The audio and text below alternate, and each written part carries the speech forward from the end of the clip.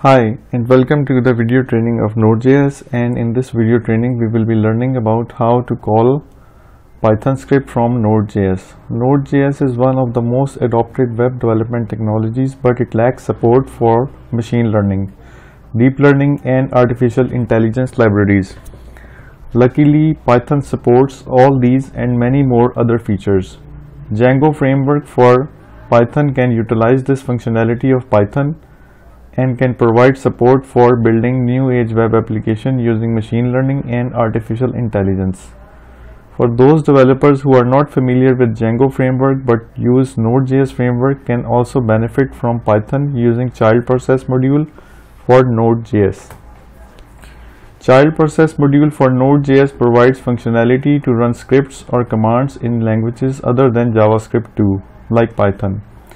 We can implement machine learning algorithms, deep learning algorithms and many features provided via Python library into Node.js application. Child process allows us to run Python script in Node.js application and stream in out data into from Python script. Child_process.spawn. This method helps us to spawn child process asynchronously.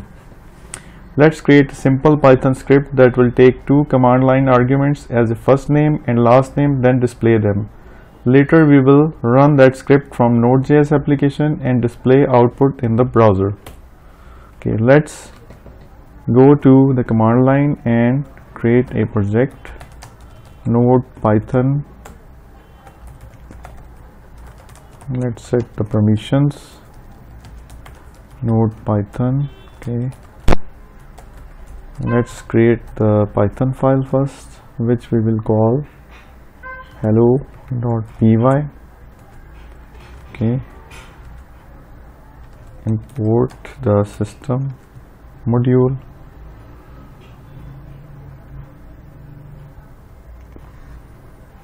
It will take first name and last name via command line arguments and then display them. So let's use the print function. Output from Python, print first name colon plus system dot argument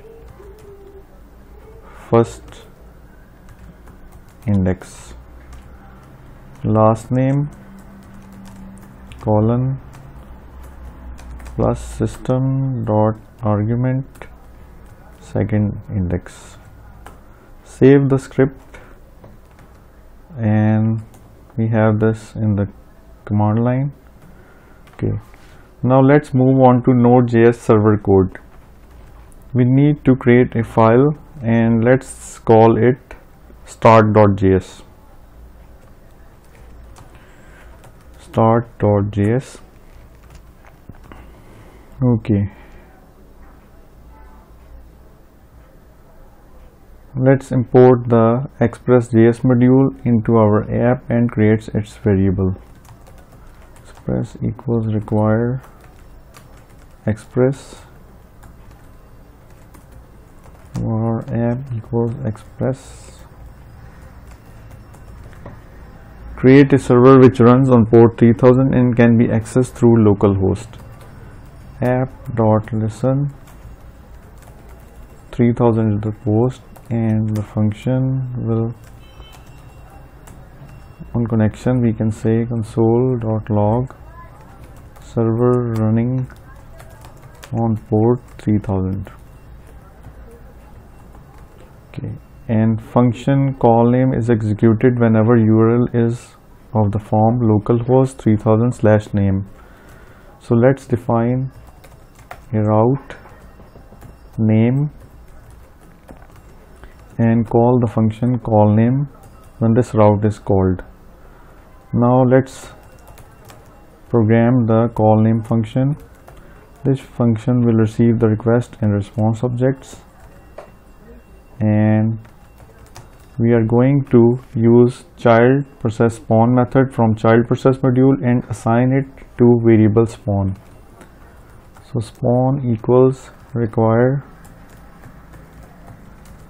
child underscore process dot spawn. Okay. Parameters passed in spawn: type of script, list containing path of the script, and arguments for the script. In this case we have hello.py, that is the Python file. So let's pass in var process equals spawn. Okay, Python, it is the type of script. The second thing is list containing path of the script, which is hello.py, and the additional parameters: request.query.firstname, request.query.lastname. So we will be passing these two, fetching these two from the Python script.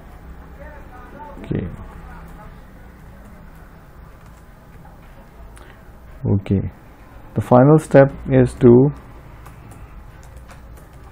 use the stdout function, stdout on event data, when data is received from the Python script, and manipulate that data. We can send this data to the browser, data.toString,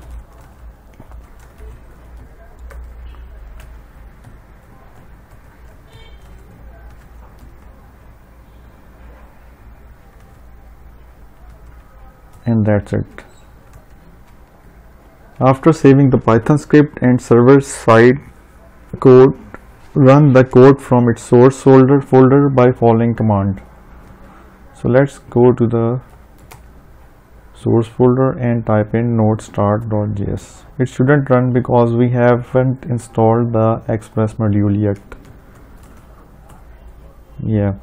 So let's install npm install Express. Express is an external module, so we need to install it for Node to properly run this program. Node start.js. Okay, now our server is running on port 3000. Let's move on to our server localhost 3000, and we need to call in the route name and pass in the parameter first name tech and last name Weber. Okay, as you can see, I got the output from Python: first name tech, last name Weber. So we have achieved a two-way communication between the Node.js and Python script, and this was pretty easily achieved without any hassle. Okay, let's look at the applications where this scenario can be used. This method can be used in alternative to REST APIs. This method can help our web application take benefits from other languages, special features which are currently not available in JavaScript. Machine learning modules can be implemented in Python and then utilize them in web app using this method. For reference, you can go to Node.js website, nodejs.org/api/child_process.html. That was all about this video training. The source code of this video training is available on my GitHub repository, and you can download it from the link in the video description. If you liked this video, don't forget to subscribe to my channel. See you next time with a new topic in Node.js.